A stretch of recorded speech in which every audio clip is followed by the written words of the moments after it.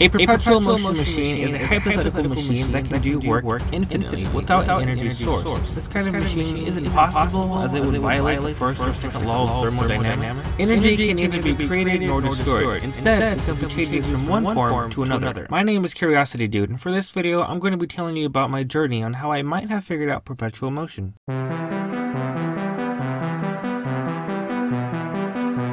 Hello Curiositors!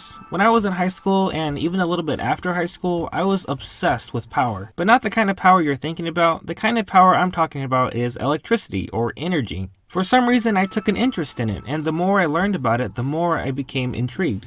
I learned about all the possibilities when it comes to things it could power, how it could manipulate things, and all the ways we could contain and generate it. Then one day I stumbled upon the phrase, perpetual motion. I don't remember where I heard it from. At the time I didn't know what that was, so I googled it. The definition of perpetual motion is a state in which movement or action is or appears to be continuous and unceasing. For example, the planet is in perpetual motion. There's also a second definition, which is the motion of a hypothetical machine which once activated would run forever unless subject to an external force or to wear. For those of you who don't know what the word wear means, in this context, it just means to get old or to deteriorate. I mention this because I didn't know what that word wear meant in this context. Anyway, after I read this, I was very intrigued about perpetual motion. And right underneath the definition where it says, people who ask, there was a question that said, why is perpetual motion impossible? Now mind you, I just learned what perpetual motion was, and then I saw a question that implies that it's impossible, so I clicked on it. And the answer to that question was, it means that energy can neither be created nor destroyed. Instead, it simply changes from one form to another. To keep a machine moving, the energy applied should stay with the machine without any losses. Because of this fact alone, it is impossible to build perpetual motion machines. Now, when I read this, I didn't understand it, but after a year or two, I did, because I was learning about physics on my free time by watching YouTube videos. And I started taking a robotics engineering class my senior year of high school, and after graduation I went to a trade school to become an electrician, where I learned more about physics and electricity. Over those years, I was always thinking about perpetual motion and wondering if it was possible, and I would watch so many videos about why it was impossible and about people who say they made a perpetual motion machine and they would show it working on camera.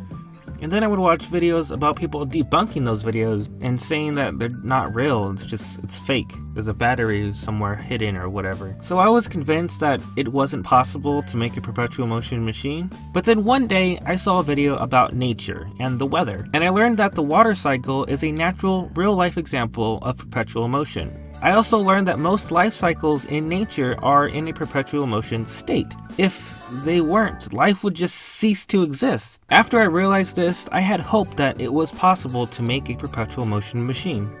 So I just decided that I was going to figure this out, and I was motivated to make my own perpetual motion machine. What pushed me to do this was the fact that people say it's impossible because physics says so. But physics also says that bees shouldn't be able to fly because their wings are too small for their bodies, but they fly anyway. I learned that the laws of physics aren't set in stone. They're just theories that seem to be true and apply to most things, so everyone just accepts them without question. On YouTube, I saw a video where a man got a battery and connected it to a DC motor. DC just stands for direct current. In the video, the man then connected the motor to a rotor on an electric DC generator, and then connected the current generated from that generator into the same battery, and boom! He made a perpetual motion machine. And it looked like it worked, but I learned that eventually it would run low on power and stop working because of this stupid thing called physical and electrical resistance. Basically what that means is when a current or electricity travels through something, the current slows down. Voltage, or volts for short, is a unit of measurement that measures how fast a current or electricity is going. Amperage, or amps, is a unit of measurement that measures how much current or electricity there is. Everything that needs power to work needs a specific amount of current, or volts and amps, to work. If you have too much voltage and amperage, you could fry whatever it is you're trying to power. And if it's too low, it just won't work, or it won't work properly. And to regulate current going into electrical devices, people use these things called resistors. So in the video I saw where the guy claimed he made a perpetual motion machine, the reason why it wasn't a perpetual motion machine is because eventually it'll stop. The reason it would stop is because energy powering it would escape through the physical resistance from the generator and heat through the resistors. And if you remember, they're not supposed to stop unless it breaks or someone or something stops it. So after thinking about this for a long time, I realized that the only way I could make an actual perpetual motion machine is if I could make a generator that didn't have physical resistance, or at least a low amount of physical resistance, so it could be efficient. And the perpetual motion machine would also have to generate enough energy to make up for the constant energy leaving the circuit from the resistors generating heat. So once I had these guidelines on what I needed to make, it was time to brainstorm and do a lot of research on how to make this. Like, what materials do I use? How do I configure a perpetual motion circuit? It took me a long time, like probably 4 years. I designed a lot of failed circuit schematics, but then I started thinking about how the human body works and how we stay alive. I started thinking about the human brain and the heart and the lungs. They just keep going and they don't stop until we die. Then I started thinking about human life, how the mother's body has to transfer energy and nutrients to the zygote. Then it turns into an embryo, and so on. And after doing research on the human body and how babies are developed, I realized that technically perpetual motion does not exist based off the definition. But there is a potential perpetual cycle that could mimic perpetual motion. You know that saying, you need money to make money? Well, we need energy to generate energy.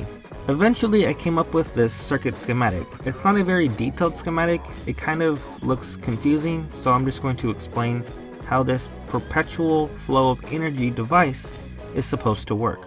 All of the lime squares represent DC motors. The purple rectangles represent Arduinos, or any type of programmable chip that can control a motor.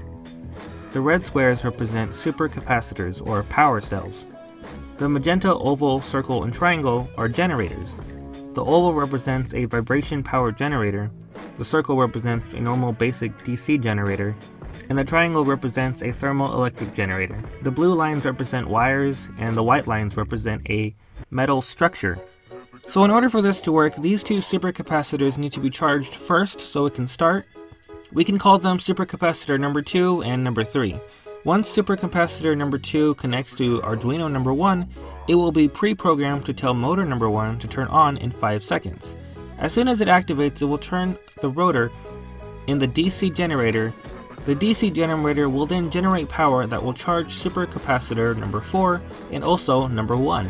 The DC generator will not be able to fully charge supercapacitor number 1 before supercapacitor number 2 runs out of energy.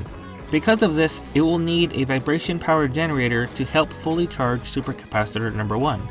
For those of you who don't know, motors and generators produce sound when they are working, and sound is just vibrations in the air. So the vibrations from the motors and the DC generator will power the vibration generator. Now, I am not sure if the DC generator and the vibration generator will be enough to fully charge supercapacitor number 1, so because of this, it will need a thermoelectric generator to help fully charge supercapacitor number 1. For those of you who don't know, everything that electricity passes through generates heat. So the generators, capacitors, motors, wires, resistors, the Arduinos, everything in the circuit will be producing heat. So the entire circuit will be powering the thermoelectric generator, and that generator will be contributing to the charging of supercapacitor number 1 and number 4. Eventually, supercapacitor number 2 will run low on energy, and Arduino number 1 will stop working, and everything will just stop. But before everything comes to a complete stop, Arduino number 2 will activate, and it'll be powered by supercapacitor number 3. Arduino number 2 will tell motor number 2 to rotate the metal frame 180 degrees so that supercapacitor number 1 will switch with supercapacitor number 2, and then everything will operate as normal. And it will continue to do this a few times, but eventually supercapacitor number 3 will run low on energy. When that happens, Arduino number 1 will tell motor number 3 to rotate the metal frame 180 degrees so that supercapacitor number 4 will switch with supercapacitor number 3, and the cycle will go on until subject to an external force or to wear. Now, technically, this is not a perpetual motion machine, I know, but what this is energy perpetually changing form in a circuit. It goes from electricity to heat and vibrations, then back to electricity again. For those of you who actually know stuff about circuits and generators and whatnot, you'll know that I actually left out a lot of details, and I did that on purpose because I didn't want to make this video longer than it already is. Even if this was tested and turns out it doesn't work, at least you guys learned stuff about this topic. That's it for this video. Don't forget to subscribe and check out the merch, link in the description. And until next time, stay curious.